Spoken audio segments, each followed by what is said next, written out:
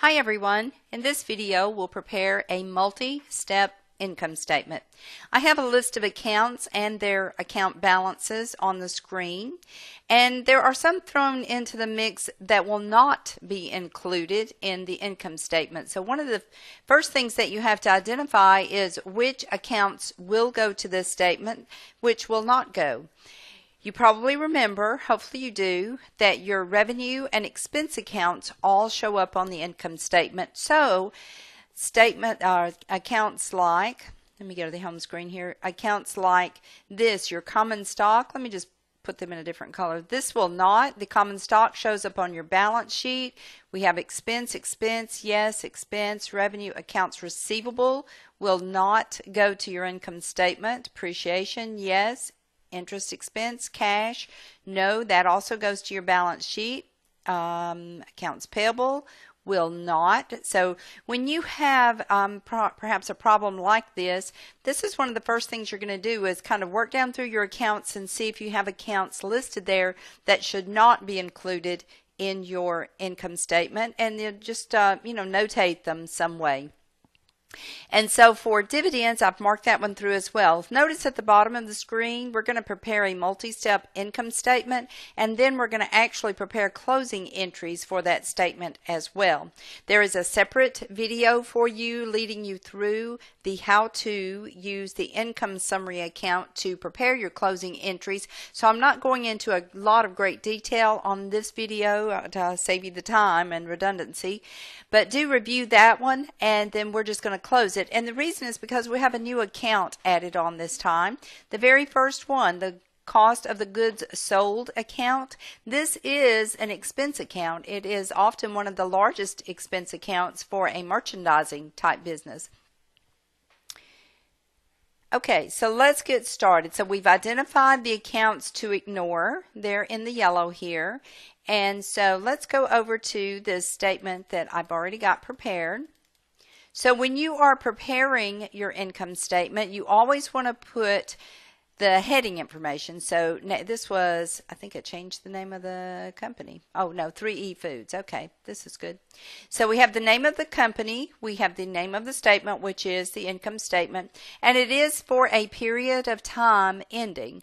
So for this particular statement, it is for the year ended, and I just put 20 and then XX, you just fill in the blanks there. So whatever year you're reviewing this or whatever the current year is, you would just fill in those items.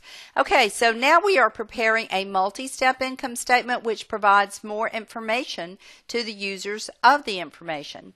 So we list our sales revenue. If there are more revenues than sales, then we'll list those differently. It depends on whether they're in the normal operations of the business.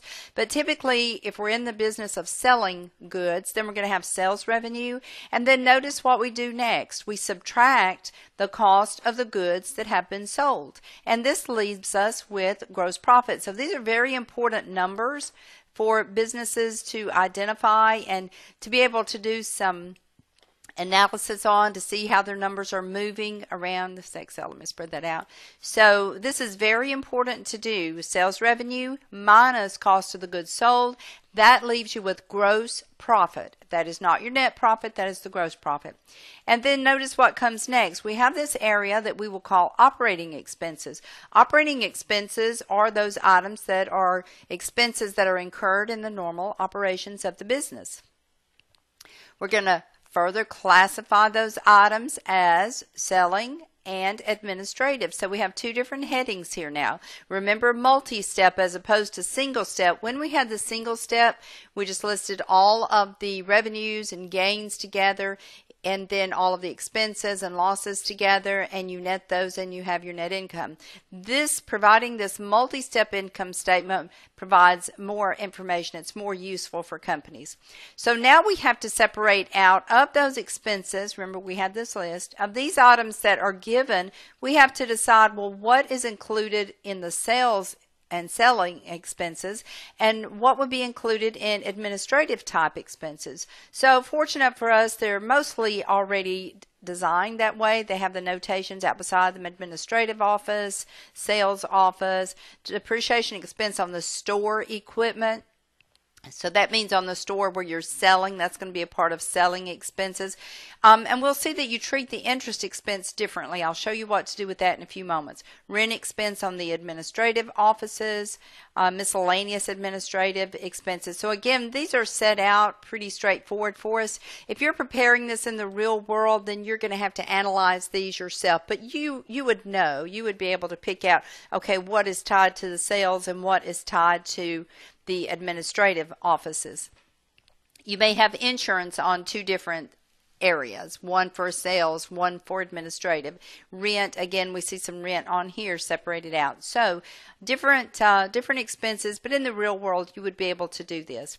Okay, so under your selling expenses, we have salary, advertising. Of course, that would be a part of selling expenses, depreciation on the store equipment, delivery expense. So this is not your freight in to get the merchandise to you. This is your delivery of those goods that have been sold. So we would include this typically. Add them all together so we get total selling expense, and we have a label. Note all of these labels are very important. Operating expenses, then break out selling expenses, administrative expenses, total selling expenses. In a moment we're going to see that we also have total administrative, so total selling, total administrative here. So labels do matter. And notice the form that I'm using here. I'm just separating these different columns out, not by debit credit. We're finished with debit and credit by the time we're preparing these financial statements. The income statement is the first financial statement you will prepare in the order. So it's just for good form and easy reading. Notice I did begin with the dollar sign. I began this column over on the right hand side that brought up my gross profit. I did begin that column with the dollar sign. I did not litter all through here with dollar signs. If you wanted to list the very first expense, you could. I typically don't. It looks nice to have it inset and easy to read to show what this total is made up of. Same thing for your administrative. So we have salary for administrative, rent, miscellaneous, total all those together. Now the next area, and I've also done some spacing, skip spacing, just to make it easy to read too.